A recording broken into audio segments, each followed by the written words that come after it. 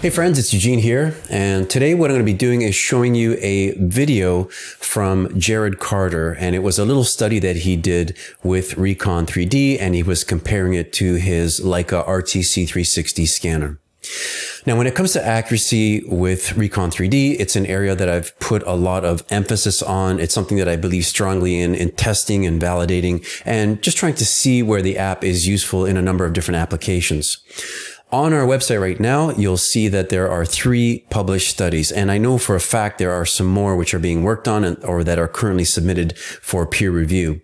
But the 3 are, one is from Soren Kotner, one is from Seth Miller, it's an SAE paper, and there's another one that I did with Jiwa Lim, and we looked at point-to-point measurements. And so it is important to understand what different ways and what are the different perspectives that people have on accuracy and what it means. And so a lot of people just, think accuracy is about, how tight the data is or whatever. And that is partly true, but you can do different types of analysis. And so, for example, one is looking at point-to-point measurements. So I can take 2 measurements, one with a laser scanner or one with like a steel tape or something like that. And then I scan it with Recon-3D and I make a comparison and I look to see what the differences are. That's one way to do it. And you'll get one type of answer by doing it that way. Another way is to look at deviation analysis or cloud-to-cloud comparisons. And that's something that you can do inside of Cloud Compare. So you take one point cloud like Recon-3D, and then you take something that I would say is like a control or something that you're confident in. So if it's a Faro scanner, a Leica scanner, whatever it might be, and basically you put them together and then you do an analysis, and they'll look for the point-to-point deviations or differences between the 2 point clouds. So that's another way that you can do it. And one way is not necessarily right or wrong, but I think when you're looking at accuracy, you have to look at the totality of all the different ways you can look at the error that's incorporated into these scans.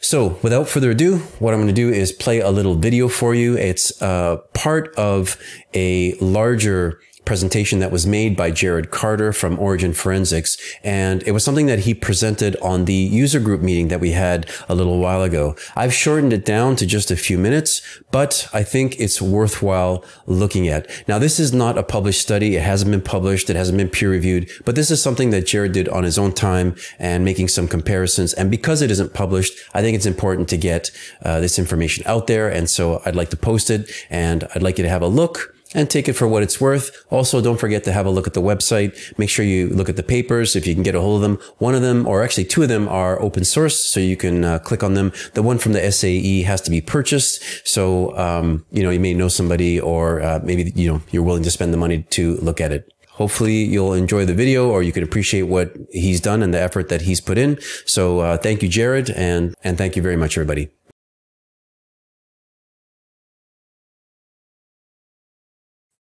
So this is what the Recon-3D app is putting out.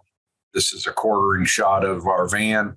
You can see you can get some, I can tell you from having been there in the photos I showed you earlier that this is a nice, clean color representation. So this looks very much like what you are actually seeing. And here it is from the right rear corner. You will note that when you get to the darker side, if you start on the lighter side and you come around to the darker side, it is going to lighten up a little bit on the darker side because of the exposure it sets when you're on the lighter side. Here's the RTC360 output, and you can see because of the HDR imagery, the blacks are more gray and the white is white, but you're starting to see some more muted coloring of the blues and the yellows here. So you can really see the exposure difference between the 2. And then here's the right rear quartering shot of the van. So the Leica processing report, this is what we got out of the processing report from the RTC360. We got a bundle error of 1 millimeter, 75% overlap, strength of 57%, and the cloud to cloud was 1 millimeter. So we got some really good results from the Leica RTC360, which tells me that gives me a good basis for comparison to the Recon-3D data. And then here, I'm just going to show what I did was I these purple spheres that you're seeing are locations where I was going to take measurements between these various locations.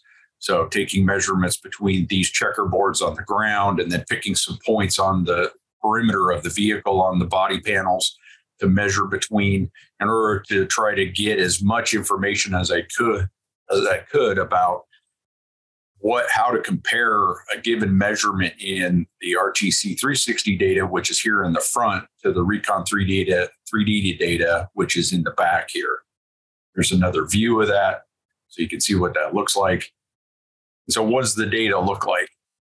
Here's what the data looks like in comparison for discrete measurements. Our April tags distance that was set as the scale for the Recon-3D data was 6.1976 meters, or 6,197.6 millimeters. The April tags distance that I measured in the RTC 360 data was 6.1987 meters, or 6,198.7 millimeters. That gives me a 1.1 millimeter difference. So once I scaled the Recon-3D data and said it was 244 inches was what I set it at, that converts to 6.1976 meters. I got an offset of 1.1 millimeters for the scaled distance between the April tag targets. As you can see, the error in absolute terms or just generally is about 5 millimeters. And then the absolute error is under 1%. It's under 0.2% actually. So really good overall error, which I thought was pretty impressive considering the cost of both scanning methods. To put some more meat on the bone, so to speak, I also did a alignment of the Recon-3D data with the RTC 360 data, and then did a color map to show the offset of nearest neighbors. And you can see here that the red is about a 12 millimeter offset. The green is on the order of about a 5 millimeter offset. And then the blue down here is on the order of about a 1 millimeter offset. So you've got a lot of blue and green. One thing to note here is that a lot of the red areas are just areas where you've got some bleed from the different scans, or some areas where there's not great overlap, or you're not getting a lot of good data in those areas in general terms. So most of it's blue, most of it's green. So most of it's around, under 5 millimeters, but certainly under a centimeter. Here's another view of that from the back right corner.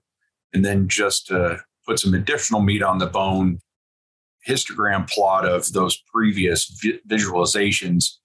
95% of the data on those on the overlays there is under 1 centimeter. So you go to 5 millimeters, 81 to 82% of your data is under 5 millimeters. And then if you go to the down to the 1 millimeter where you're getting, trying to get super accurate, about 20% of the data is going to be under 1 millimeter. So overall, I'd say that's all pretty good in terms of a comparison.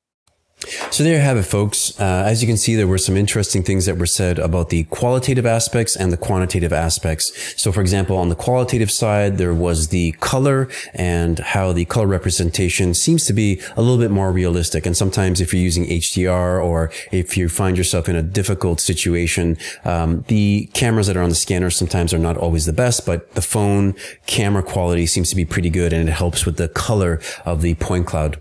In terms of accuracy, we're talking about, errors on the order of a centimeter or 2 or 3. It depends. And a lot of times technique matters. And so depending on the scale of the project, depending on the way that you scan or the way that it was approached, it can have an impact on what it is that you're doing. And so if you're doing an extremely long scan, you would expect to have greater error, some drift and other things happening there. And if you're doing something smaller, maybe at higher resolution, just over the order of a few meters, then that's something different as well. You would expect to have smaller errors too.